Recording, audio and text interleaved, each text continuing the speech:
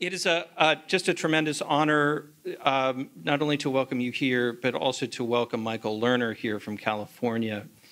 Michael is a remarkable human being. He is a Harvard and Yale-trained political scientist. He actually had a tenure-track position at Yale University, which he left to begin Commonweal. Commonweal is a nonprofit group that incubates and supports programs on health and healing, art and education, and environment and justice. He received a MacArthur Fellowship, which you may know as a MacArthur Genius Grant, for his contributions to public health, and his work with cancer patients and healing circles has been featured in Bill Moyer's award-winning PBS series, Healing the Mind. Just last week, he launched a new website, which is called Beyond Conventional Cancer Therapies. And the URL for that, you can Google it later if you need it, but the URL is bcct.ngo. This is the first comprehensive hub of information on the range of options and support for people impacted by cancer. It is a tremendous resource. I encourage you to check it out. I had the pleasure of hearing Michael speak at the Jung Center back in the spring, and I had the great honor of sitting with him this morning just at sunrise in a healing circle. For decades, Michael has invited people at some of the most anguished and vulnerable moments of their lives to sit with him and share their experiences. Michael listens with his whole being. How rare that is, to be heard so completely, and how precious. This is his vocation, and this is his sacred gift. Tonight, what he'll share with us emerges from decades of passionate listening. He'll share with us the love that emerges from a life spent witnessing the great mystery of suffering and healing. And I cannot wait to listen to him. Help me welcome Michael.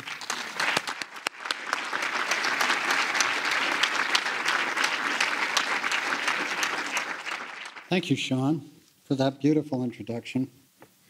You know, you remind me of a story about the great playwright George Bernard Shaw.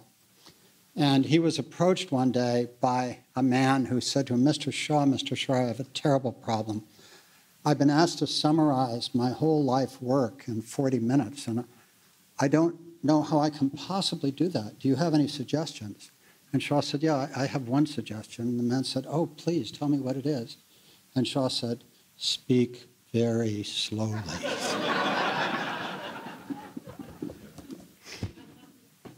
So, I'm glad to be here. I'm grateful to be back in Houston. I love this town. I feel I kind of live in a kind of a bubble on the West Coast, and that Houston is the real world, and that I am grateful to be in the real world. And there's something just so powerfully real about being here that speaks to a part of me that doesn't get to express itself as easily in the West Coast bubble.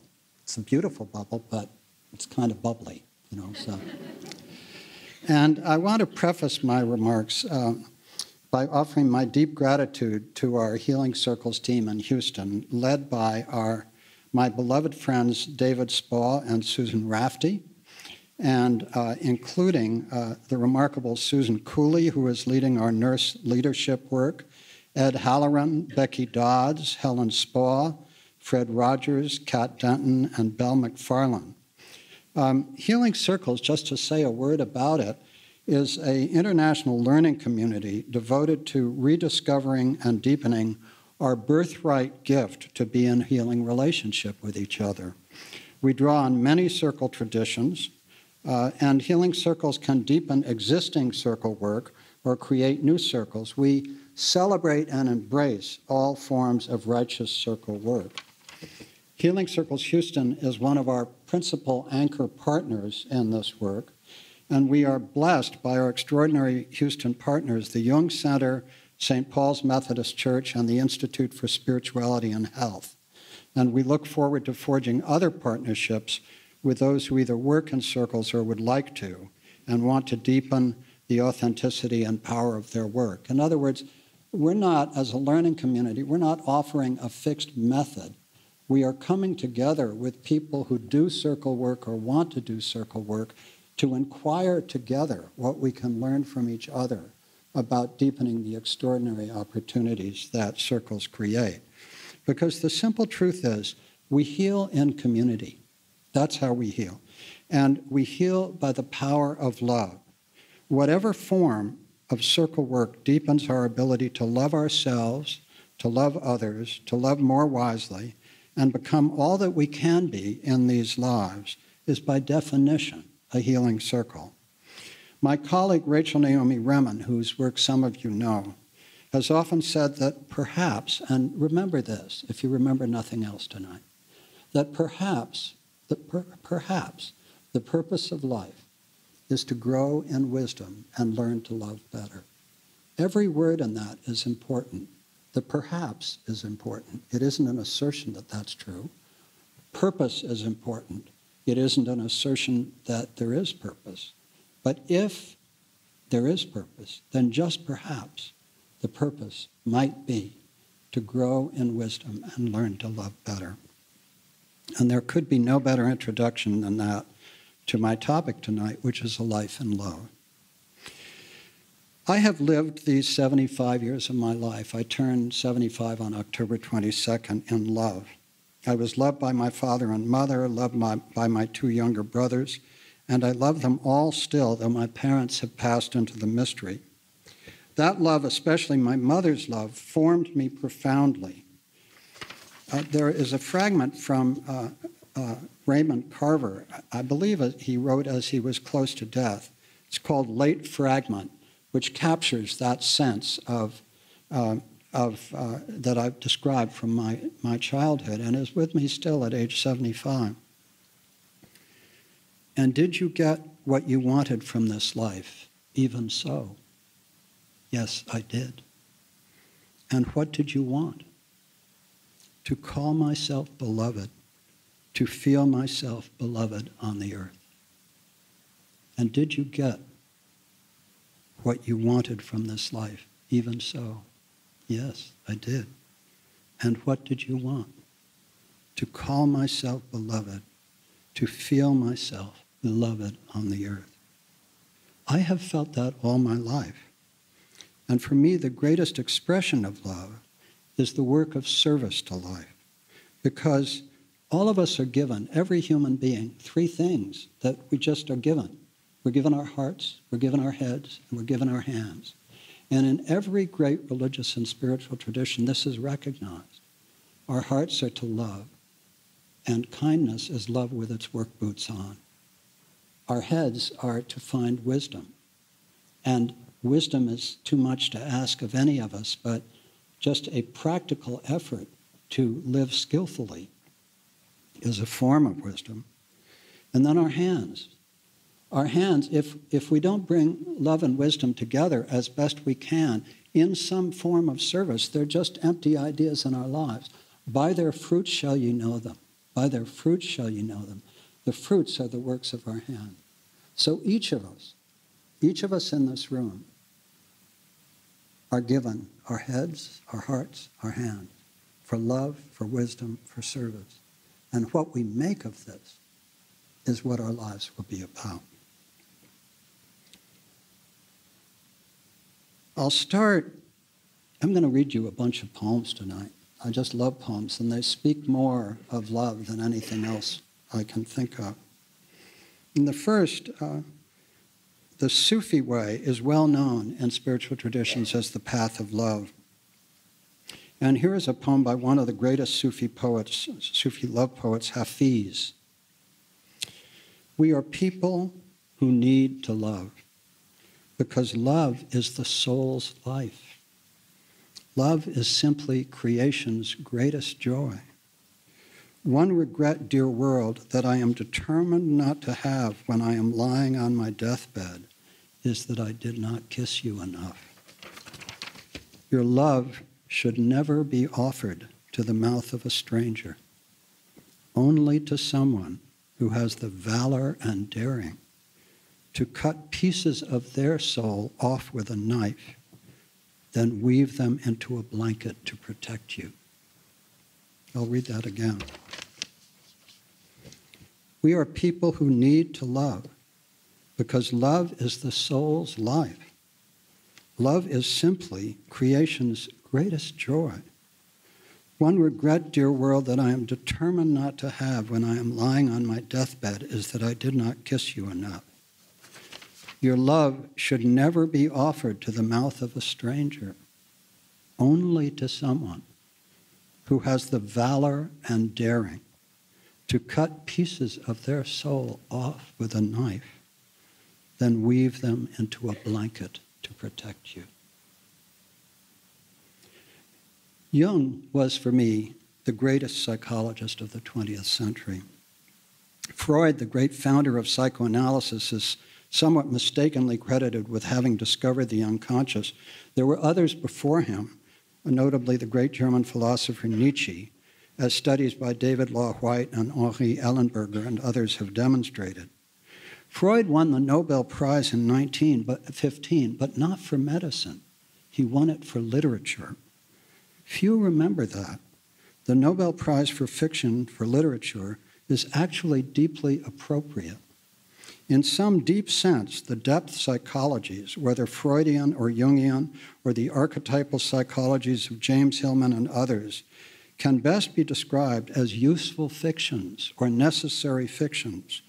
They are, in other words, the useful or necessary stories or myths that we tell ourselves in order to make sense of our world.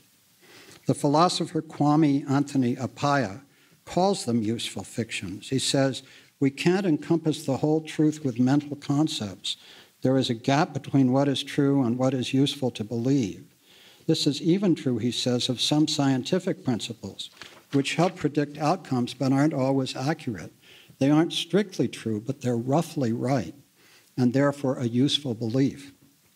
If we move from the world of science to the world of soul, which we must if we are to explore our lives in love, the recognition that depth psychologies are more than useful fictions, they are necessary fictions, is a help rather than a hindrance. We don't ask these psychologies to predict outcomes. We ask that they help us make sense of our lives. If our stories have been broken by our lives, we ask that they help us find new ways to tell our stories. This is the purpose of psychotherapy, or Alcoholics Anonymous, or healing circles, or any other form of intensive self-reflection.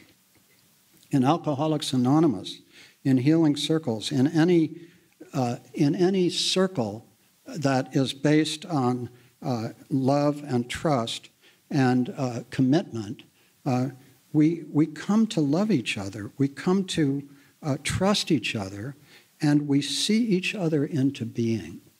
We don't offer advice, we don't try to fix people, we don't try to counsel people. We simply witness people, we witness each other so that we can hear ourselves think, so that we can hear our souls begin to express themselves. And through that act of listening, which is one of the greatest gifts you can give another human being, then we witness another human being finding themselves and finding their way into being. Because finding your way into being is a lifelong process. It doesn't end at any point. And in fact, it can accelerate with being wounded or being old or any of those things. So these necessary fictions, psychotherapy, healing circles, church confessionals, religious or spiritual traditions, or whatever they are, help us navigate our small boats through the sea of life. There's a word called kubernesis, which is a Greek word for wisdom, which actually means the steersman of a boat on the seas of life. Kubernesis gives us the modern word cybernetic, which is the science of communication and control systems in both machines and living things. So kubernesis, or wisdom, means the ability to steer ourselves, our organizations and communities through the ever-shifting seas and weather of life.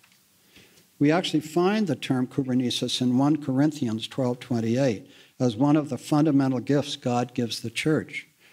And God has placed in the church, first of all, apostles, second, prophets, third, teachers, then miracles, then gifts of healing, then gifts of helping, of guidance, which is kubernesis, and of different kinds of tongues. So it's one of the core dimensions that God gives to the church.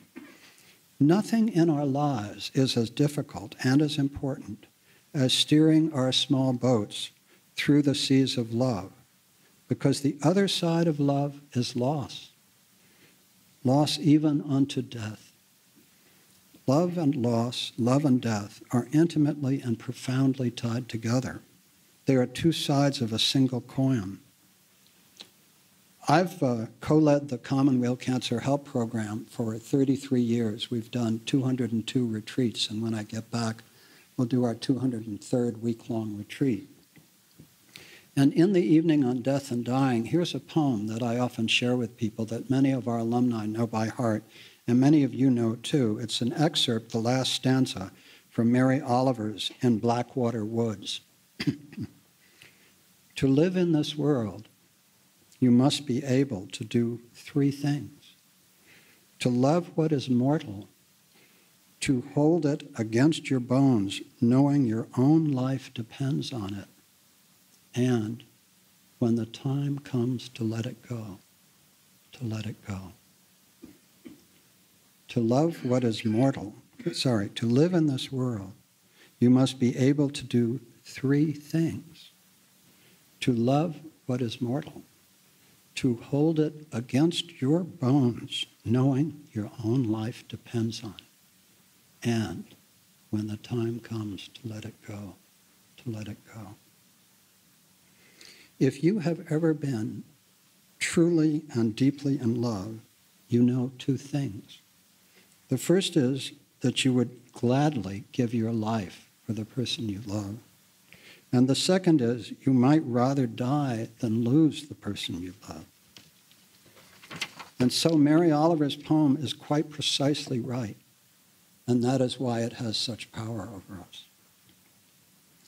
Now I turn to the most difficult part of the talk, which requires the closest attention, which is an excerpt from Jung's great memoir, Memories, Dreams, and Reflections. I've shortened it, but it is at the heart of what I have to offer you. So I ask you to listen closely to this part of what I can give you. This is the quote, which I've shortened. In classical times, when such things were properly understood, Eros was considered a god whose divinity transcended our human limits and who therefore could neither be comprehended nor represented in any way. The range of this daimon, Eros, extends from the endless spaces of the heavens to the darkest abysses of hell. I falter before the task of finding the language which might adequately express the incalculable paradoxes of love. Eros is a cosmogonos, a creator and father-mother of all higher consciousness. Whatever the learned interpretation of the sentence, God is love, the words affirm the complex of opposites contained within the Godhead. In my medical experience, Jung says, as well as in my own life, I have again and again been faced with the mystery of love and have never been able to explain what it is. No language is adequate to this paradox. Whatever one can say, no words express the whole. Love bears all things and endures all things, 1 Corinthians 13:7. These words say all there is to be said, nothing can be added. For we are in the deepest sense the victims and the instruments of cosmogonic love. I do not use the term love to mean desiring or preferring or favoring or wishing, but as something superior to the individual, a unified and undivided whole. Being apart, man cannot grasp the whole. He is at its mercy, He may assent to it or rebel against it, but he is always caught up by it and enclosed within it. He is dependent upon it and sustained by it. Love is his light and his darkness, whose end he cannot see. Man can try to name love, but he will involve himself in endless self-deceptions. If he possesses a grain of wisdom, he will lay down his arms and name the unknown by the more unknown, that is, by the name of God. This is a confession of his subjection, his imperfection, and his dependence, but at the same time a testimony to his freedom to choose between truth and error.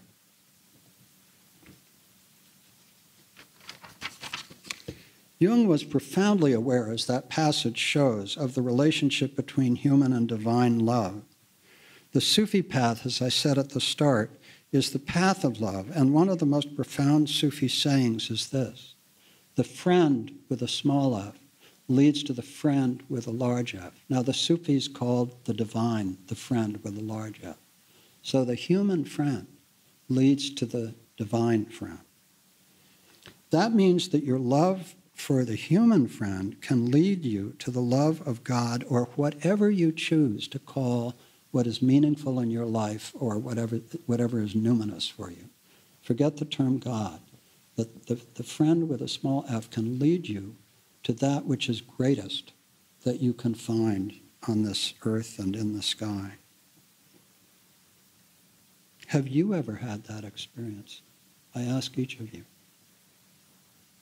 That a human love has led you to the experience of universal love. It is for many the most transformational experience in a human life. The eyes are the windows of the soul, it is said. Have you ever looked into the eyes of your beloved and seen your soul mate? Have you ever seen the eternal in the eyes of a baby or young child? As a mother, have you ever looked into your baby's eyes and understood in a new way why you are here? How to respond to transformational love with wisdom, how to steer through transformational love, is one of the most difficult human tasks. Now, sometimes you fall deeply in love with Mr. Right or Ms. Right, and you can get married and try to live happily ever after.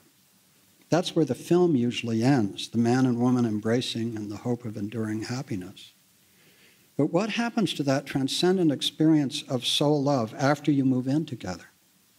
James Hillman rightly reminds us that we all have a whole bunch of different sub-personalities swimming around in us. And all those sub-personalities are usually unknown to the person we've fallen in love with. And he likens that whole community of sub-personalities to a boarding house.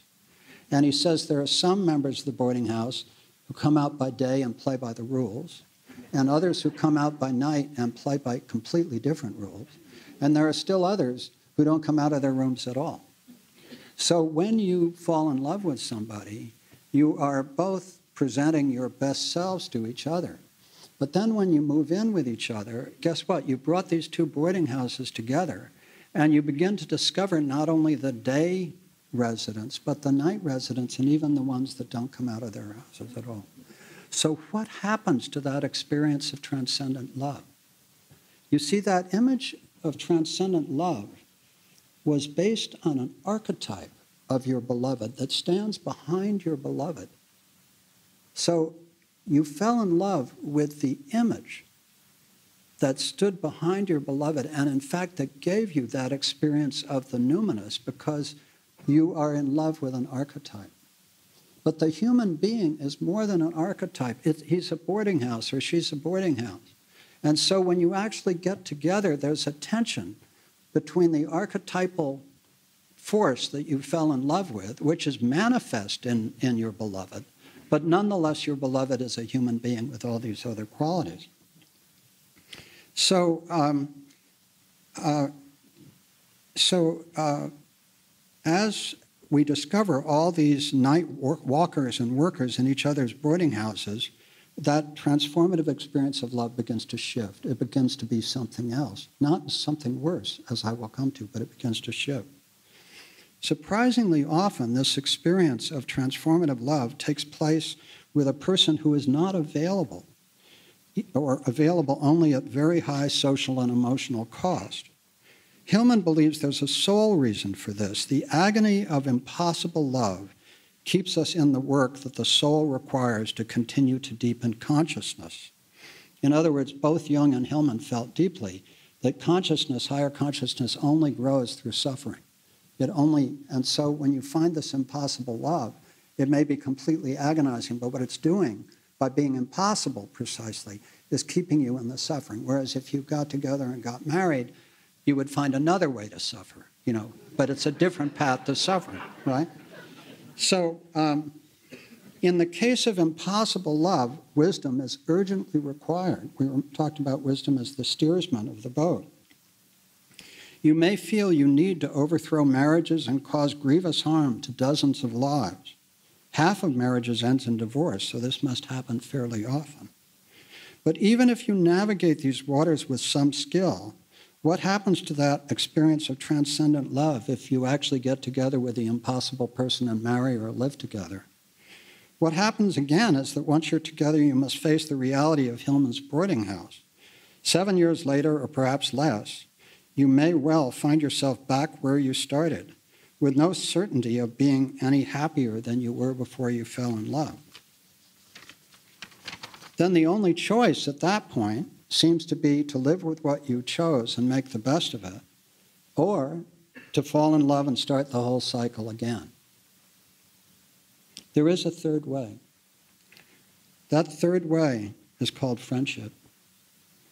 It requires great skill, and the skill requires that we recognize that the transcendent experience of love may actually last far longer if you don't come together. This requires the acceptance of profound suffering. There is a beautiful line in a poem that speaks to this. It is the obstructed brook that sings. In other words, the stones in the brook are what causes the brook to sing. It is often the unfulfilled love that lasts, the one that got away, the one you loved in college that you meet again and feel that explosion of young love. In other words, the experience that you are soulmates, instead of diminishing, may paradoxically actually deepen because you cannot live together. Or in the case of young loves that you rediscover, it may deepen because you have not lived together. So you may live your way into something that is often more profound and more lasting than romantic love. You become friends. Have you ever heard somebody say, usually of a second or third marriage, "This time I married my best friend"? That may actually not be the best way to keep a best friend, but it expresses a deepening wisdom about what makes love last. Now, friendship in many traditions is often seen as a far higher calling than erotic or romantic love. We give great precedence to erotic and romantic love in American culture, but in fact, in most cultures in the world, friendship is far more deeply valued. And it's been more deeply valued in most traditional cultures for thousands of years. It's not that erotic love and friendship are necessarily separate. We know there can be sex without erotic love. It is less recognized there can be erotic love without sex. In psychotherapy, it is often true that deep erotic relationships develop that cannot be ethically acted on, although the history of psychoanalysis is filled with examples when it was acted on, especially in the wild early days of psychoanalysis. I mean, the early days of the Jung Institute, all the analysts were sleeping with their patients. And in fact, James Hillman's sin was not that he was one of the analysts that was sleeping with his patients. It was that he got caught and that there was a power block that wanted to drive him out, which ultimately probably turned out very well for James Hillman in psychoanalysis, because he probably made a much greater contribution having left the Jung Institute than he would have if he stayed. I mean, he was considered by far the most brilliant student that the Jung Institute actually had. So So what is the real purpose of psychotherapy? It is not to act on the erotic love that a patient and a therapist may feel for each other. It is to use the transference, whatever it is, for higher purpose. And what is the purpose of deep friendship, erotic or not? It is to walk the pilgrimage path of life together, to grow in wisdom and learn to love better. So if you are blessed, and it is a blessing, with a friend with whom you can share anything, and you deeply love that friend, and that friend deeply loves you, and you know it's for life, then that may be the highest form that human love can take, higher than the storm and beauty and amazement of being deeply in love. Robert Marley says it well. He says, the truth is, everyone's going to hurt you. You just got to find the ones worth suffering for.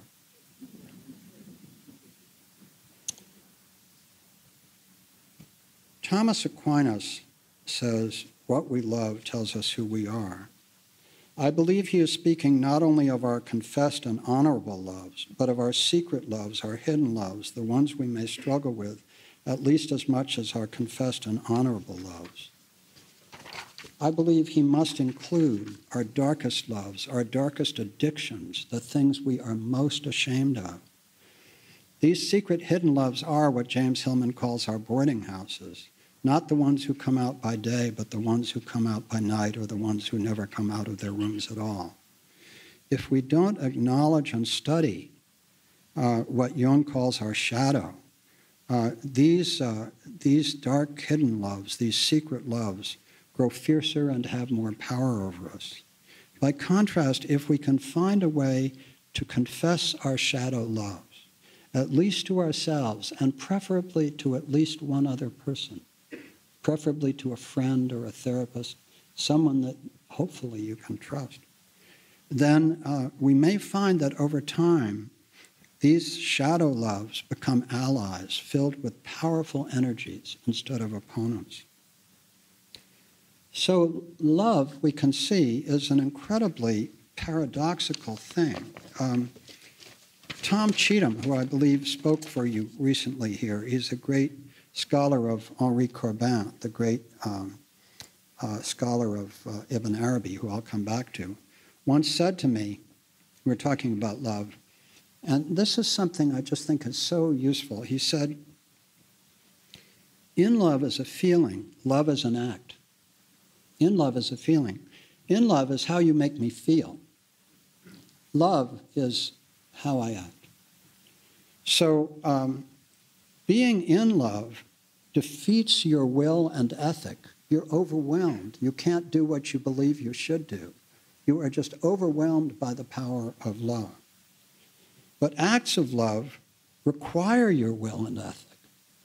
In other words, you've made a commitment to something, whether a child or another human being, and guess what? Over time, your in-love feelings change. They become much more complicated. Many, many different feelings are going on. Rilke said, no feeling is final. So your feelings are shifting all the time, and yet you've made a commitment. Now, you made that commitment when you were deeply in love, but as a person who has a sense of an ethic, you feel a commitment to continuing to love that person, even if the in-love part is over or has changed. So being in love defeats your will and ethic. The acts of love require your will and ethic.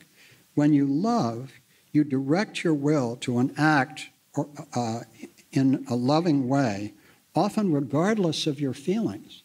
So you may have all kinds of complicated feelings about your child or your partner or your parent or whoever it is, but you're committed to loving them. And so that love is directed not by a feeling, but by your will. Now remember, there are three parts of us: the love of our hearts, the wisdom of our mind, and the will of our hands. So we take the love of our hearts and the wisdom of our minds and we bring them together, and then we express them through acts. So love is an act of will in that sense. And what you hope, and what can actually happen, is that your feelings will, more of the time than not, align with your intention to love, so that you move into a deep, quiet, mature love that is expressed by a commitment of the will. And at the same time, your feelings begin to align behind them. You know, I often think, my wife and I have been married 33 years, and I said to her the other day, I said to her, you know, I think one of the greatest experiences of love is to annoy each other as little as possible, you know? I mean, that's a real gift. I mean, if you can be in the house with another human being and just manage not to annoy each other, you know? I mean, that's love, you know? That's love. So when you love, you hope and pray your feelings, which may be profoundly ambivalent, will align behind your will. Sometimes they will and sometimes they won't. But hopefully you find a way of living together that enables you to do that more often than not.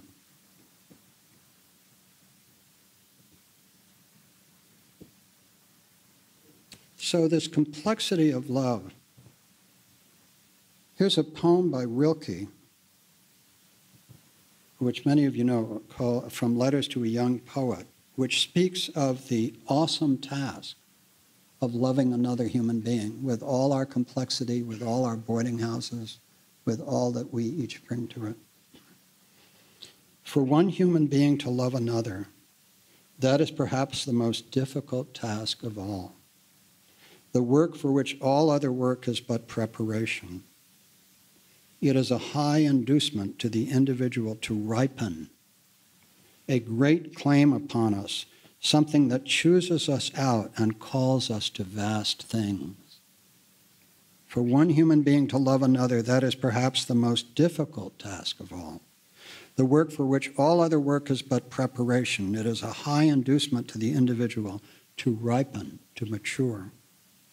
A great claim upon us, something that chooses us out and calls us to vast things. What are the vast things? What chooses us out? Remember that quote from Jung. We're in the power of love. We are the victims of love. And yet, by what we love, by who we love, we somehow become what we were intended to be. We are called out, and the vast things may be that experience of the numinous, not in the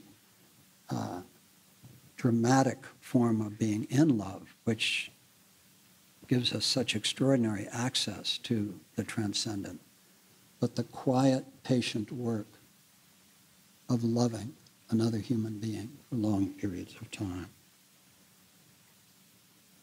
The greatest of the Sufi philosophers was Ibn Arabi, the subject of the French religious historian's Henri Corbin's great book called Alone with the Alone, which has a beautiful introduction by the great Yale literary critic Harold Bloom. I love this poem, and I read it at St. Paul's yesterday, but I'll read it again. O marvel, a garden amidst the flames. My heart has become capable of every form. It is a pasture for gazelles and a convent for Christian monks, a temple for idols and the pilgrim's Kaaba, the tables of the Torah and the book of the Quran. I follow the religion of love. Whatever way love's camels take, that is my religion and my faith. He wrote that about 1200 AD. Ibn Arabi offers us a profound understanding of what it means to see God as love. For if God loves all human beings equally, and we love God in his creation, then perhaps growing in wisdom and learning to love better will open our hearts to all traditions, not just our own. So,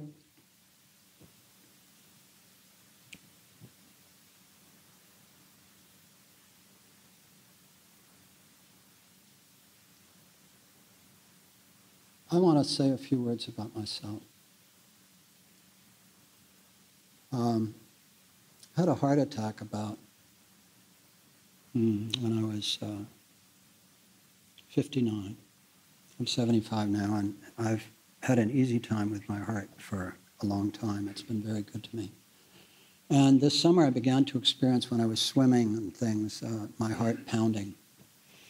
And it happened when I walked uphill or when I felt very stressed. And so I thought something was going on. And I worked with my physician, who's a great internist, integrative medicine specialist, a functional medicine specialist, and a remarkable intuitive healer. And I also went to see my cardiologist, and right now I'm wearing something called an event monitor, so that if it happens, it'll get recorded. And I don't know what's going to happen. I have an echocardiogram in another week. And I've done the Cancer Help Program for 33 years. I've talked to other people about death and dying for 33 years. But it's different when it comes around to you, you know. It's different when you feel that sense of vulnerability that you don't know. See, the interesting thing about heart conditions as opposed to cancer is that cancer, typically, you have a long time. And with your heart, you never know. You know, this might be my last talk. I don't know. But it made me determine that whether this was my last talk or not, that I would say what I would want to say if it were my last talk. And I wanted to talk about love. And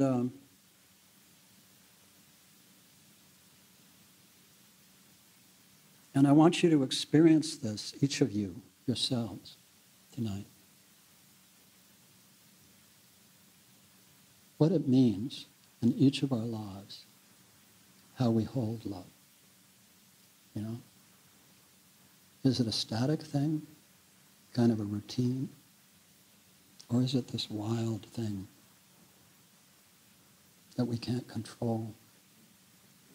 We try to be as kind as we can be.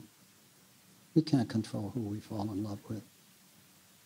We can't control if we're married and there's some other human being that we deeply love. We just can't control it. But what we can do is try to be a little wiser than we were before. You know, what we can do is try to be a little more skillful. What we can do is try very hard not to hurt anybody.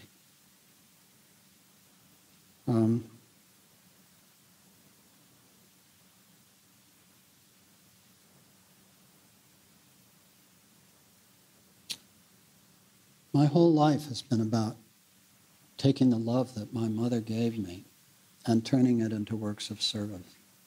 That's what Commonweal does. But it's also been about experiencing the power of love myself. I think the more love you receive as a child, the more you're able, everybody knows this, to love yourself and love others better. I was given such gifts. I'm a freak of nature, you know, a child with a happy childhood who was loved by both parents. So I was given that gift, and I've wanted to try to give it back.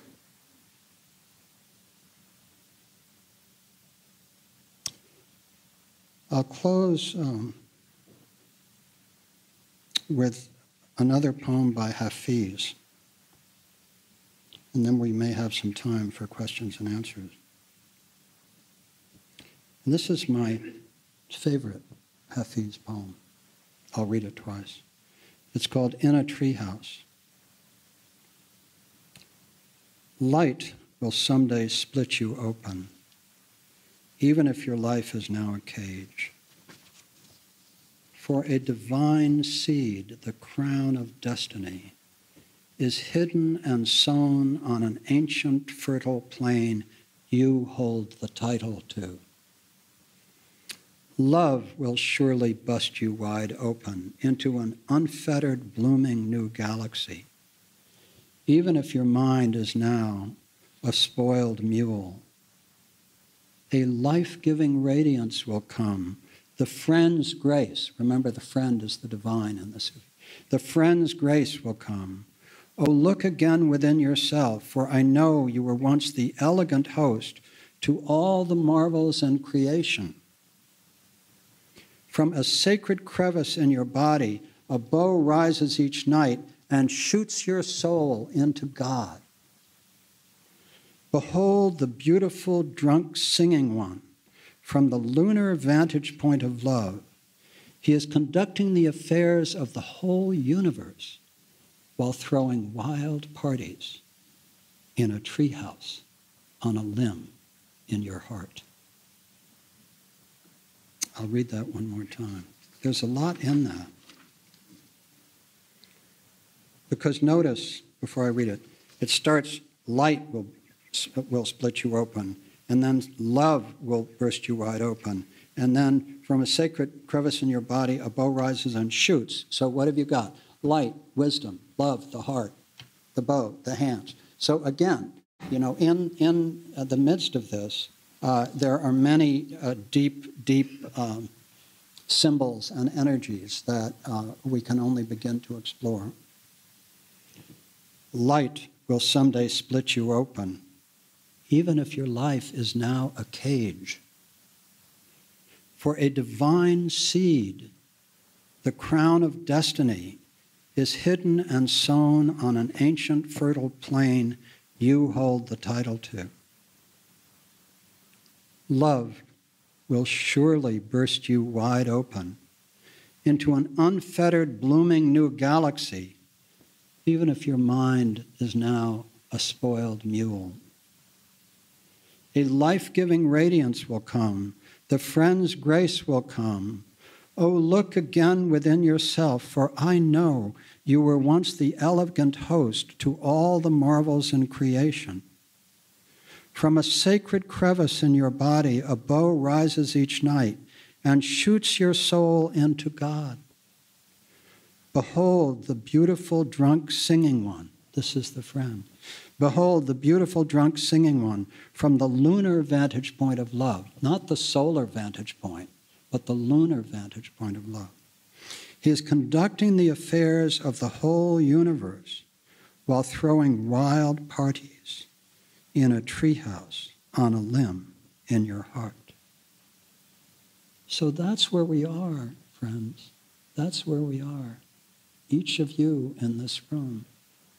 Each of you. That light will someday split you open. That love will surely bust you wide open. That a life-giving radiance can come to you. The friend's grace can come to you. If we look within ourselves, we can discover we were once the elegant host to all the marvels in creation. That's because we contain the divine within ourselves. From that sacred crevice in our bodies, a bow rises each night and shoots our souls into God. It happens every night if we pay attention. And what is the friend doing? He's conducting the affairs of the whole universe while throwing wild parties in a treehouse on a limb in our hearts. Thank you.